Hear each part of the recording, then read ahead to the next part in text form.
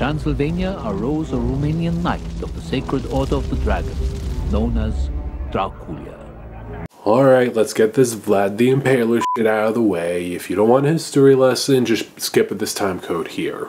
The movie begins with the origin of Vlad Tepes III of Wallachia, as he becomes the famous vampire Dracula, after coming home from the crusade in 1462, seeing his wife Elisabetta commit suicide. He is told her soul will be doomed to hell for killing herself.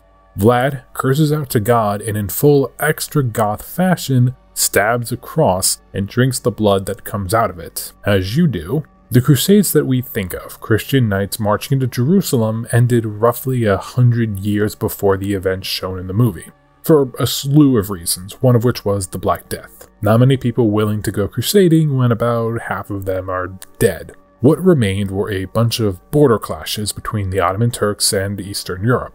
Vlad Tepes III of Wallachia, otherwise known as Vlad the Impaler and Vlad Dracula, was an actual person, and for years there's been this belief that Bram Stoker based his vampire on him. Back in 1972, historians Raymond T. McNally and Radu R. Fleschke published In Search of Dracula, one of the first big English-language biographies made on Vlad. So I mentioned Wallachia before, so just to clarify, Wallachia became part of Transylvania in the 1860s, 30 years before Dracula was published, and then Transylvania joined Romania after World War I, eventually being part of the Soviet Union until 1989 with the overthrow of the Soviet government. In Search of Dracula was the big, publicized book that connected Vlad to the fictional Dracula, which would later be the inspiration to a documentary of the same name in 1975, further cementing the idea. While Fleschke would go on and write other books about Romanian history and Vlad, not really connecting him to the fictional Dracula, he would team up with McNally and write other In Search of books. In Search of Frankenstein, connecting Mary Shelley's Frankenstein to the medieval barons of the same name. There is also In Search of Dr. Jekyll and Mr. Hyde, connecting the Robert Stevenson book and character to William Brodie, a wealthy cabinet maker that was caught and sentenced to death for burglary and robbery in 1788. These never gained the popularity to their Dracula book. McNally would, in the 80s, also write another Dracula is really a historical figure book with Dracula Was a Woman, which was about Countess Elizabeth Bathory, a noblewoman with a supposed body count challenging even Vlad. What I'm trying to say is that these guys, though decent historians when writing biographies on people, went well and beyond a gimmick, tying famous Victorian fictional characters to vaguely similar real-life comparisons. In 1974, Richard Matheson of I Am Legend fame penned a script for what would become Bram Stoker's Dracula. No, this Bram Stoker's Dracula, which took inspiration from McNally and Fleschke and tied the vampire Dracula to the story of Vlad the Impaler, and even adding a lost love reincarnated into the story that would later be reused for this 1992 version. McNally and Fleschke can be credited to really legitimizing the idea that Vlad was a direct inspiration for Bram Stoker's creature, which brings us to the question, did Bram Stoker base his Dracula on Vlad the Impaler? Yes, but no. Kinda. It's hard to explain. Bram Stoker's original notes for writing Dracula were discovered in the Rosenbach Museum in Philadelphia, Pennsylvania. I say discovered, but really it was just no one bothered to ask the curator of the museum, hey, you got Bram's Dracula notes in there by any chance? Until, again, McNally and Fleschke, looking over old papers and pamphlets about our guy Vlad at the museum when an employee at the museum just casually asked if they would like to see the notes. Bram Stoker's original library card was also found for the London Library, so we also know which books he took out during the time of writing these notes. One of these books was an account of the principalities of Wallachia and Moldova by William Wilkinson, published in 1820. The book is not very detailed and even gets some parts wrong, but you can see its direct correlation in the finished novel. In the novel Dracula, Jonathan Harker, a real estate solicitor visiting Dracula's castle to finish the paperwork, selling Dracula property in Purefleet just outside of London. There is a scene where Jonathan is eating. Dracula tells the story of his family's lineage, beginning with the Norsemen coming down from Scandinavia and the Huns riding from the west. Later on, he tells of the Draculas, a family of warriors that fought against the Turks, where we get this part here.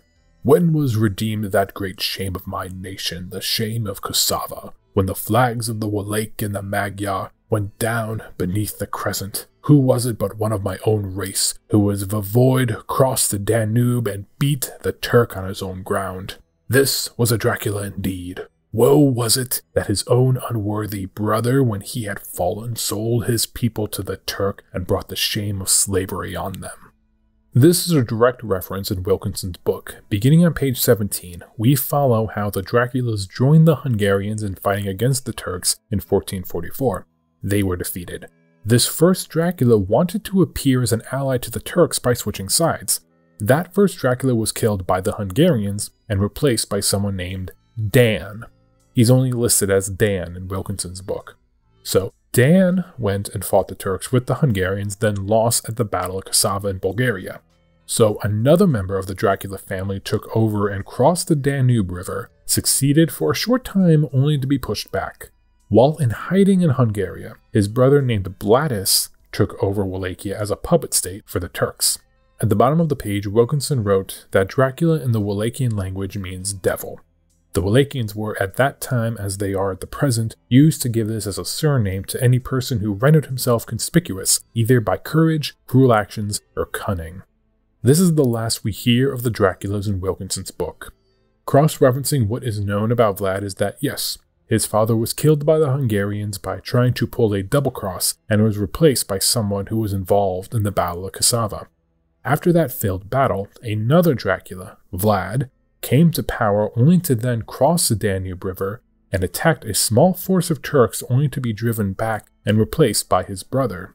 Now going back to the novel Dracula, near the end of the story, while hunting for the vampire, Professor Abraham Van Helsing is talking with one of the other vampire hunters about having a colleague, Arminius, at the university, looking into the notes that Jonathan Harker wrote about his time at Dracula's castle.